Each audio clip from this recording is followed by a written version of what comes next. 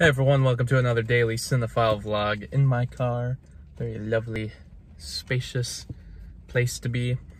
And today I'm going to finally do something I've been meaning to do for almost 5 years now. This is a long time coming. I don't know why I waited on it so long. I sometimes forgot about it. Sometimes wanted to make it more special than it ever was going to be. I'm trying the Tabasco chocolate bar. Yeah, I've held on to this for 6 years, and I don't know if it's, I don't know if you should be eating it at this point. It's probably not good too, but also, you know, chocolate can sit around.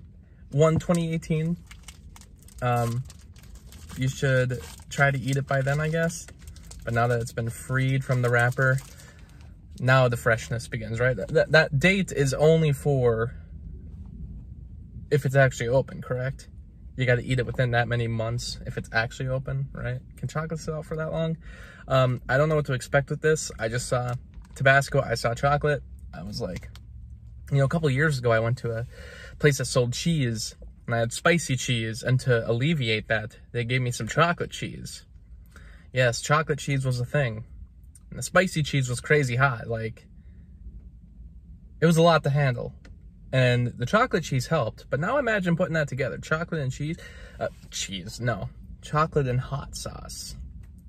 Imagine if they actually sold like chocolate cheese like in a wrapper. How bad would that go? Like if I was eating cheese from 5 years ago right now, wouldn't be very good. Chocolate probably isn't either. So I'm not gonna probably eat this whole thing, but might as well try it finally.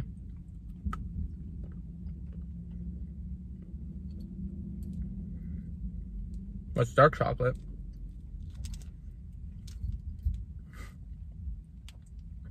Wonder if it lost its potency.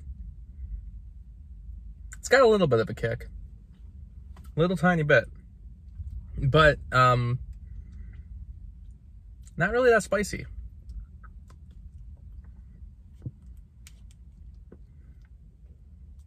Yeah, I don't know. You know, when it hits the back of my throat, I start to feel it, but